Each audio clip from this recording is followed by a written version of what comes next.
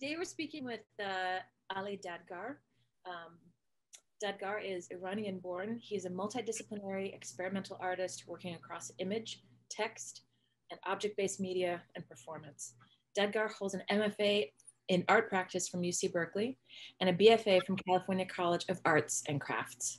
For the present time, he is enjoying a fruitful and inspired practice in isolation and margins. Ali, thank you for joining us. My pleasure. Thank you for having me.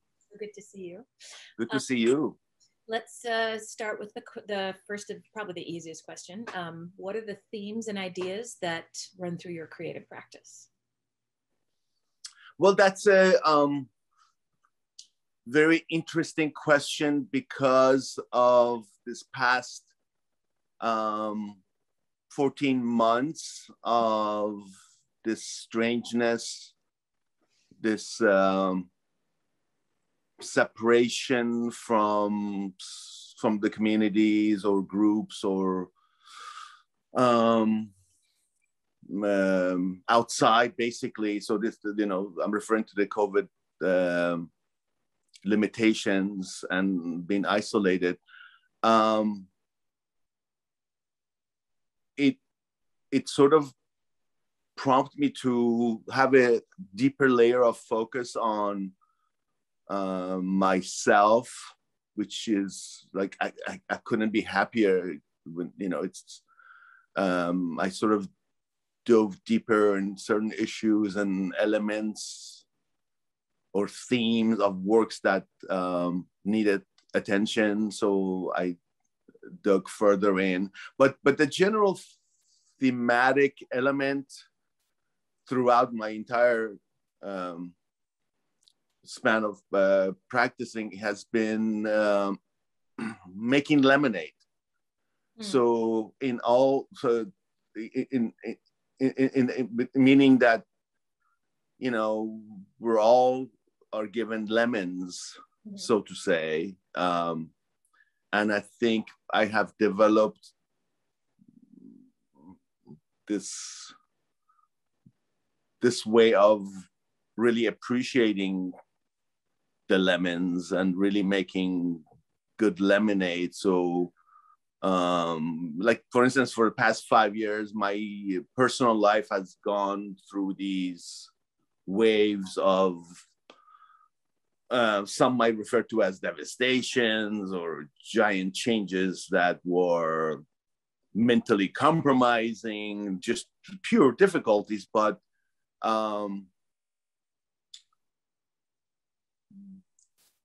the idea of making lemons, it was sort of my saving grace to sort of hang on and hang in and persevere. So, this is sort of, and that sort of also recalls back to many decades ago,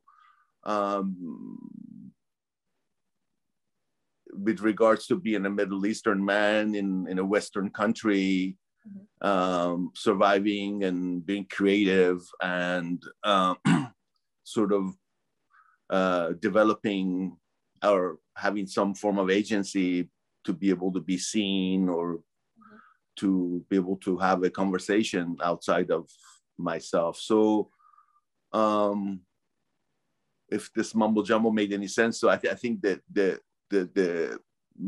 lemonade, has definitely been the theme for the past few years for me.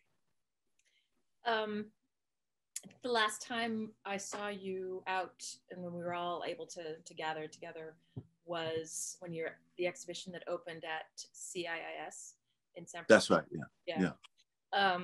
And that work, to me at the time, and I wish I'd had the opportunity to write about it, spend more time with it, but I was looking at that and thinking about so layering of materials and usage of materials, so repurposing materials, layering of materials, and sort of that accretion of knowledge and experience, sort of that physically builds on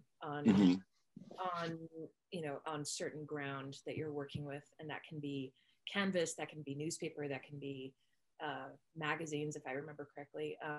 So you seem to, there seems to be something that you're, constantly working through sort of this process of processing, if you will. Is that a part of the sort of processing what you're describing, like making lemonade out of lemons, sort of that constant trying to understand sort of the challenges that everything that sort of life sort of throws at us, and then trying to make the best out of that? Is there a sort of a parallel in those, in your Precise. in that state of mind? Precisely, and you put your finger on it. So one of my sources for my creativity is there's multiple batches of archives, mm-hmm. or collected objects that I have, and which sort of it's a common theme with my sort of object making, and that a level of appropriation or reappropriation of the material and its content and its definition. And the newspapers you were referring to, like they were basically discarded, found newspapers that I sort of created those pieces with, or the book pages, and these were discarded books. And I have this thing about the sort of the print culture, this disappearing technology that at one point was like sort of the bridge for modernity and information and knowledge, but it's sort of disappearing. And being a object romantic that I am, I sort of I'm still adhere to that, the beauty of the function of that object. So it's sort of, so some of the work that you saw in that show, it's a commentary for that, to that technology and its old functions. And it was sort of embedded with the idea of censorship and erasure and shifting of information, and and also the shifting of access of power and power of information, sort of. So again, literally having these objects that were sort of found to me, or I sort of found them. So I love that. Again, it goes to that idea of lemonade. So and through this past few 14 months of isolation, I had an immense pleasure of continuously diving deep in these, and it's super productive, because the daily life was basically daily life in the studio. Unless I ran out of milk or rice, then I would leave with my mask on and then return immediately back. And and in a few months in the isolation, I had to give up my studio, because the finances were not happening. And again, I rolled with the punches. After 17 years of having a studio, I had to vacate it and bring everything here. So, and that was another fabulous, inspiring experience, because there were certain things, forgotten projects that I never got to, and sort of that idea of sorting and either detaching from things or reorganizing, and that was really helpful for me. And I think not once I was actually depressed or disappointed about that transition of this, losing that space, because something better happened in that process for me. Mm-hmm. And it sort of elevated my sensibilities towards my space and my things and my process. Yeah. And yeah, I mean, it's just more lemonade. Wow. More lemonade. Wow. I mean, it's a very different experience, I think, that you've had. Many artists that I know, and myself as a writer, was struggling to maintain the creative output, the curiosity, the things that at least motivate me as I'm working through COVID, because everything's closed, because we were isolated from one another, because the usual stimuli was not present in our lives. Mm-hmm. It sounds like you had a very different experience than, I wouldn't say all, but many other people who work in a creative space. So that's it's really good to hear that. Yeah, because I feel like I have a choice. I could sort of put myself in a position of being sad or devastated, mm-hmm. or start this new arrangement in a positive note. Yeah. And the latter seemed to be more healthy. Yeah. Because the mental health of oneself during these months, there were challenges. I mean, it was difficult. I mean, aside from being torn apart from your community, your friends, and your loved ones, you might not make it. I mean, you might be evicted, or all these fears that are real and strong, and it could creep into your psyche and just break you down. So it's I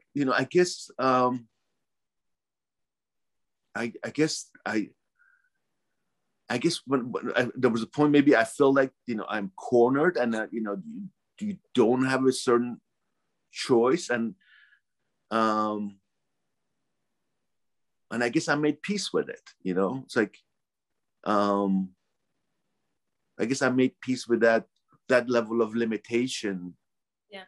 Or the not having it seemed to have calculated itself into this new way of thinking and being that was okay. And then there are times that I feel extremely blessed and lucky because I have my health, and there's some level of sanity still remains in my brain. But a lot of people that I know personally and some closely suffered severely.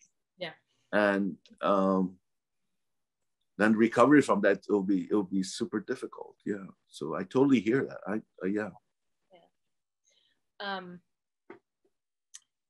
So we're thinking about SWANA and how that manifests as community here in the Bay Area. Mm-hmm. How long have you been in the Bay Area? How long have you been in the United States? And what's your experience been of the SWANA community in the time that you've lived here in the Bay Area? Well, I've been in the Bay Area since 1983. Oh, okay. Yeah. And I guess I think my immediate involvement that I can think of with anything in that category and sort of within a cultural focus would be the theater company that I got involved with mm-hmm. around that time, or maybe 84, 83. It was an Iranian-based sort of black box underground theater company. Yeah. All Iranian, and the productions were all in Farsi, and I started being involved with them by helping them with stage design, stage set building, or set painting, blah blah blah. And eventually the hook came in, and they got me on stage, and it was I was a junkie. It Yeah. It's like, it was like one of the most satisfying experiences I could list. So my experience with them had, and you know, all these experiences or these performances, I mean, I worked with them for like 20 years, and there were never any pay. This was all artistic pro bono for everyone. Yeah.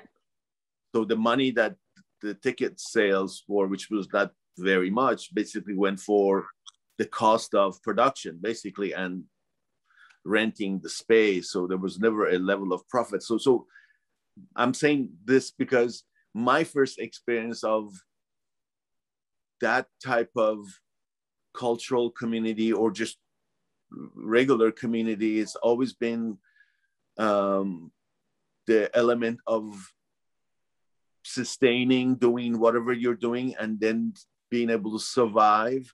And by that I mean financially, because it was difficult, you know. And you know, the all the painful stuff that we're noticing publicly, like stuff with, you know, with race and separations and all these angst that, you know, different communities are feeling, was very much there, and even more so towards people like myself from Iran, because of, you know, the things that were happening politically and stuff in the news. Yeah. So yeah, so I think, and also maybe like some grocery stores in those communities that you felt like you could have a sort of a homey, like soul foodish experience by going to these places and purchasing these items that you couldn't find anywhere else and bringing them to your home. Yeah. And having some almost a spiritual experience by that exchange. So their existence was very helpful on so many levels, and I'm sure they were experiencing difficulty paying their bills because, you know, it's not there wasn't a giant community here in the Bay Area. I mean, there was in Los Angeles or maybe in Washington, D.C. or New York, but like the area was very scattered, very, very few, and very low profile. Yeah. Very low profile. So you've seen this community just grow and change. I mean, that's exponentially, absolutely, yeah. So much. That's, you know, 40 years that's passed at this point. Yeah. It's almost 40 years. So you've really seen the way in which the Swana community has grown and changed, and just absolutely evolved, if that's the word we want to use, over the last 4 decades. So you've been witness to all of that. Mm-hmm. I remember when there was no mosque in downtown Oakland. Yeah. And I know that, and I know, you know, you sort of notice the presence when that mosque was created or, you know, was placed there. Yeah. It had a tremendous acknowledging effect. Although, you know, it like Iranian communities it's complicated because people have multiple understandings and beliefs, and politically, and many non-Muslim communities, they were marginalized there, and somehow maybe they felt marginalized here, you know, like the Baha'is or the Zoroastrians or the Jewish and the Christians. Mm-hmm. And so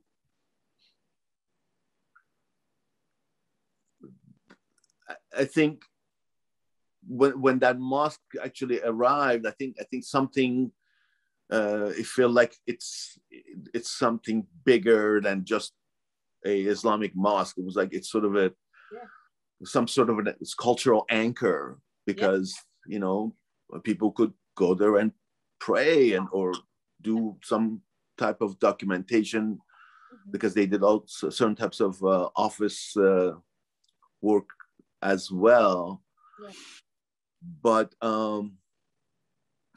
yeah, I remember there was a time that the only Persian restaurant in the Bay Area, there was one in North Beach, Maykade, and there was this tiny place on San Pablo in Berkeley. These folks started a kitchen and a sort of a restaurant in this old motel. So like I think in the 60s or 50s, it was a motel, like all the rooms were elongated in the parking lot, so the room. And it was called Alibaba, and you would go to this place and you would have people would drive here from like Stockton to go eat, because there was nothing.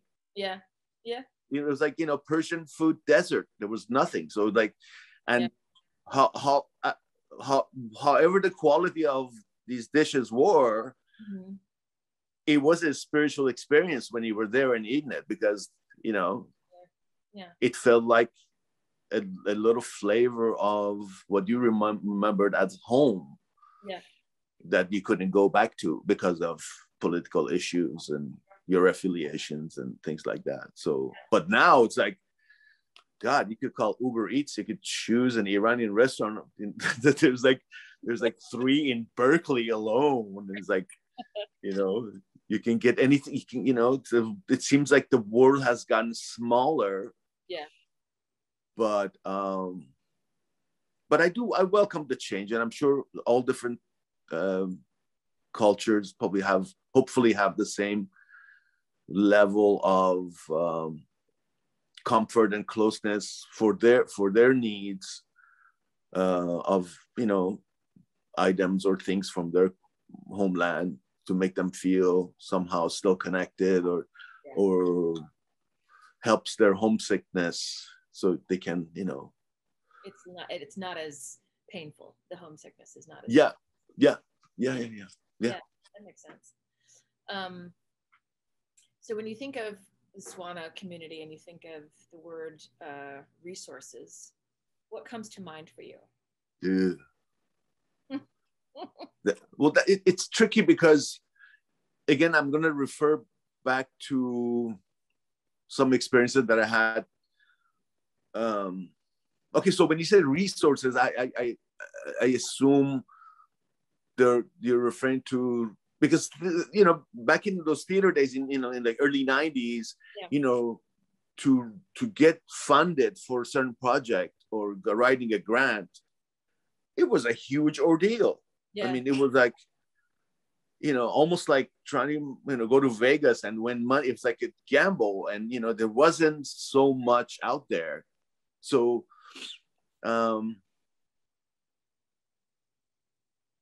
but now I think because of this non-profit phenomenon and these well-designed culture production projects that dictates the language of grants and fits categories for funding. It's so much easier. You can actually, you know, they're like hundreds of grant writers are available. You could hire them. Some of them, they have different rates. You can hire them by the hour. You can hire them by the project. And so I think I had a very minimal experience with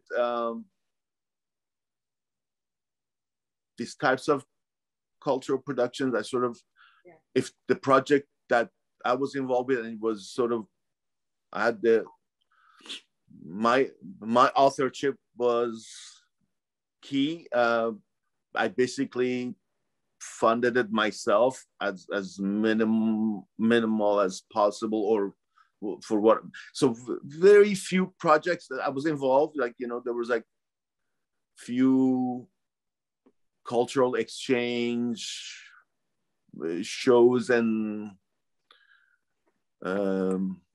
accumulations of activities that I don't know if you know Tarana Hemami, she's actually in the group of artists here. So she organized, she got funding for it, she brought together different layers of and generations of artists together. That was super helpful for the community. And I think as far as resource, I think the resource is so much, I assume that it's so much better now, where back then, it was like to write a grant for this thing, and you spend all this time in paperwork and this and that, and then after all of it, you're not going to get it. They'll give it to Magic Theater again for the 75,000th time. So I think everything's on a more positive note now. I think things are, NEA grants are, I think, just the app away. You could just press apply and your project could be funded. Yeah. So I think that's good. People can fund their projects and realize, hopefully, good projects that resonates to the community, and it's good. But then there's other stuff, and I won't say anything, but I just so we know. Sure. That we know. Yeah. It's a wink kind of thing, We know. Yeah. All right, my friend.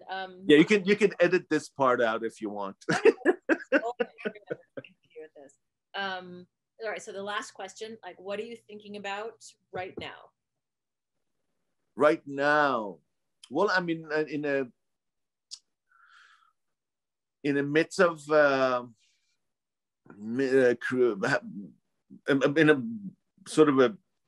in a midstream of creativity. I'm working on multiple pieces right now. So a few paintings. I'm doing my redaction series on book pages, and there's a couple of lovely interests of possible shows for me soon. So that's super exciting, and it's lovely to have that in the background, because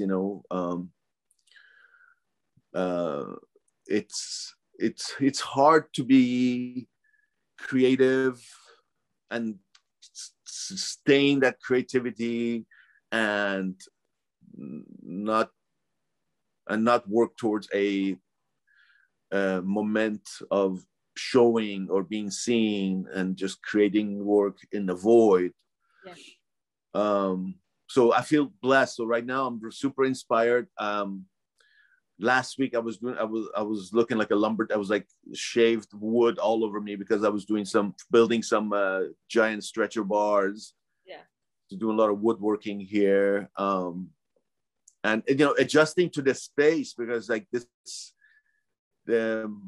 aside from my stuff that I had here, I brought in 17 years of studio material and things. And so my dining table is my new woodworking table. And,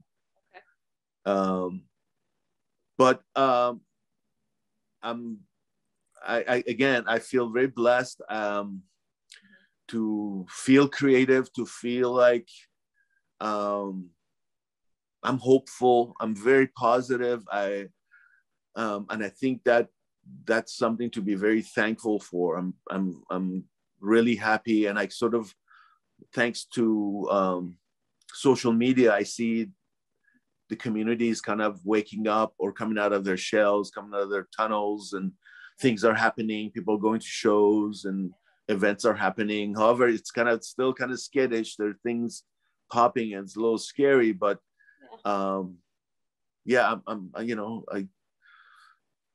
in fact, I get up in the mornings, I leave and, do things, and it feels like, things are okay, Things are happening. slowly. There's hope. So I'm super positive and hopeful, thankful. And you know, then again, you guys are doing this, and it's a fabulous platform, and it's well needed and very timely, and yeah, so I consider myself lucky Mr. Lemonade. You know, I love my lemons, man. Well, thank you so much for this just thoughtful and, you know, ever illuminating conversation with you. Are you kidding? Pleasure was mine. For participating. I could do this for the rest of the day. So this was purely my pleasure. Thank you so much. All right. Yeah. And, everyone who tuned in, thank you for joining us for another of the Zamin Project interviews, and come back for the next one. We'll be here. Thanks, everyone. Bye.